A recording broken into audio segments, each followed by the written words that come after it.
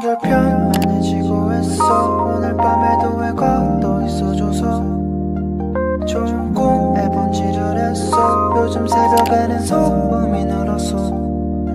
왜냐면 너의 색다른 blue 새벽에 떨어져 버린 루 하늘이 파란색인 요요 너에게서 I can see the last night.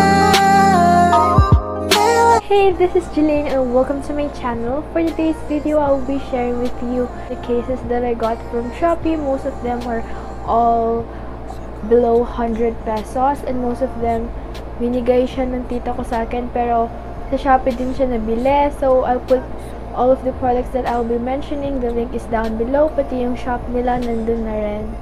As you can see, I've been this past few days kasi anyway, going back, as you can see, ang dami ko kasing ginawa ng mga school projects and then ang daming deadline kasi malapit na yung test namin. So, at least I am back. Anyway, if you're new to my channel, hi, my name is Jelaine. I'm a Filipino YouTuber who makes beauty, fashion, and lifestyle videos. So, make sure to subscribe and hit the notification bell to be notified whenever I upload a new video. So, if you want to know the things that I got from Shopee, please keep on watching. As you can see, yung makeup ko sobrang bongga. It's because I filmed a makeup video and you can check that out. The link is down below. Most of the cases that I got are from overseas. So, medyo matagal yung magpadala pero I think 4 to 1 week lang naman. Lalagay ko na lang dito sa screen yung price and then yung shop. Anyways, I will start. So, this is the first product. Meron akong in-order ko to, dalawa. And then, what I like about this product is that yung camera ng phone mo, tinatakpan niya. So, protected na protected talaga siya. I think yung material na ginamit is TPU. So, it's not hard case and as well as it's not silicone-y. Nandun pa rin yung structure niya. And then, ito yung itsura niya sa loob. I like it kasi very minimal yung print ng case. Nandyan lang yung mga mukha, very aesthetic. As you can see, usong-uso yung mga ganitong case. This comes also with iba-ibang unit ng iPhone and then Android. 생각은 통전이란 같아서 뒤집어 생각하란 말에 머릿속을 돌아다녔어. Next is one of my favorite is this product. Clear case lang siya and then nandito yung mga dogs. Ayan, animal print siya. You know naman na we have dogs and I love dogs. What I like about this is meron siyang design dito sa may camera. As well as yung ginamit na material dito is TPU or thermoplastic polyurethane.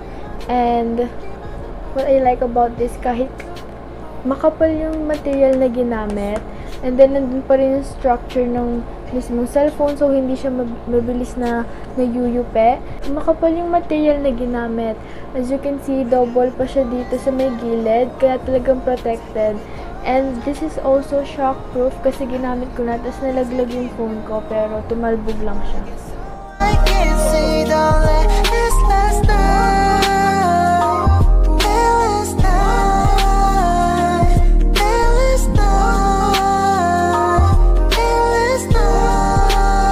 By the way, the cases also comes in Ziploc and then my phone para hindi ma-deform yung mismo case.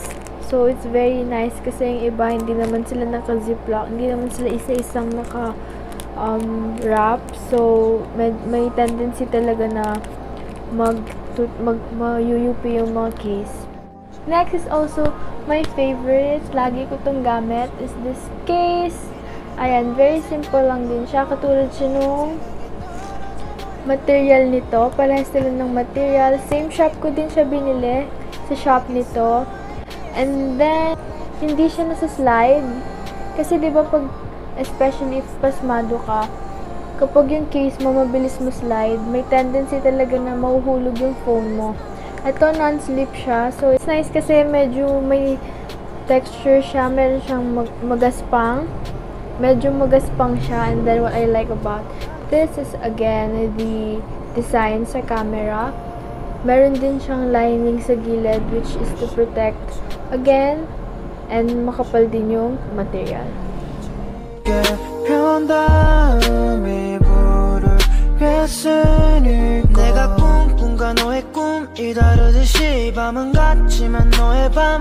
Next is this Louis Vuitton phone case. I like it kasi square siya. Pag naglalaro ako ng Mobile Legends, ganyan, mabilis lang ako makapaglaro kasi saktong-sakto siya sa hands ko. And then yung gilid niya, meron siyang gold detail sa gilid and as well as in here. Tapos meron din siyang ganito sa likod, and then yung logo ng Louis Vuitton. So I can see the last night.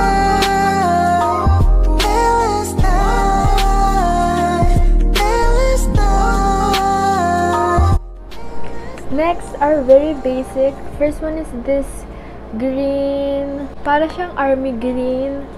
And then yung material, I think TPU din yung ginamit kasi it's like a hard case pero at the same time para siyang silicone kasi medyo natutupi siya pero nandun pa rin yung structure ng mismong case, so fit na fit talaga yung phone nyo.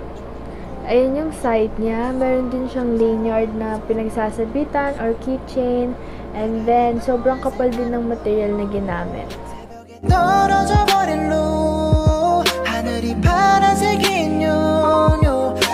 So I can see the last night. Next is this black case. Ganun din yung material na parang ganito siya pero in black.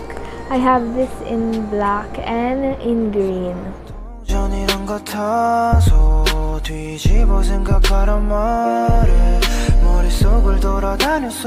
I also have that in light green, or I think this one is mint green. Pero mas manipis yung material na ginamit dito compared dito sa dalawa. Mas manipis yung material nito. This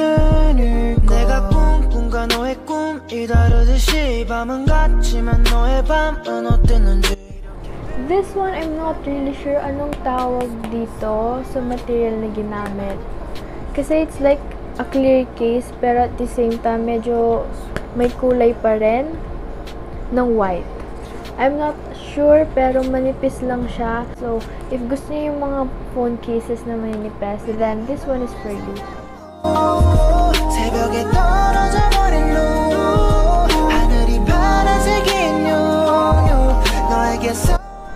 Next is a pink phone case. Ayan, color pink siya, very basic, and then yung loob niya para siyang silver. Para siyang aluminum, ganyan yung loob niya, and then yung material, maganda din yung material na ginamit, and then maganda lang yung kulay if you want yung kikay-kikay lang, ganyan.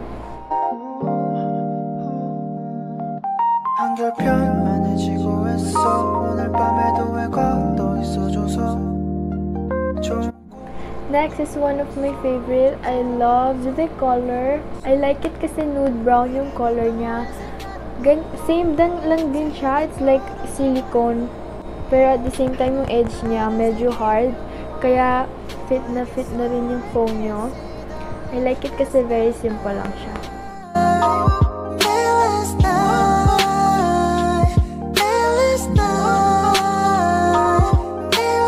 Next is this one. Ayan, yung itsura niya. Clear case siya. Medyo hard case to eh. And then yung edge niya, soft siya. Yung edge niya is nude brown as well. And then maganda siya kasi maski clear case yung likod, meron pa rin siyang accent ng color. Meron din siyang pop of color.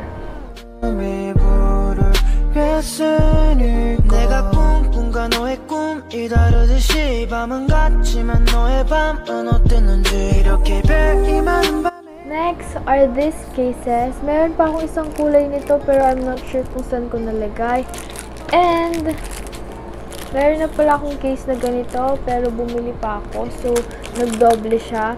This one, soft yung edges niya, and at the same time, yung material na ginamit dito is glass. So, pwede kang magsalamin, nakikita mo yung mukha mo. The color I think is gray or pigeon blue, I'm not really sure, pero nandyan din yung logo ng cellphone, and then, ayan yung thickness ng material.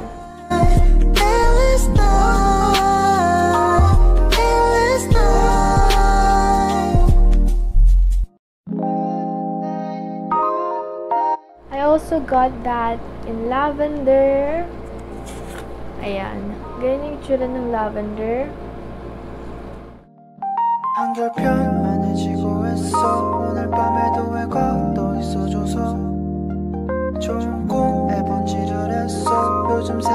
And in mint green.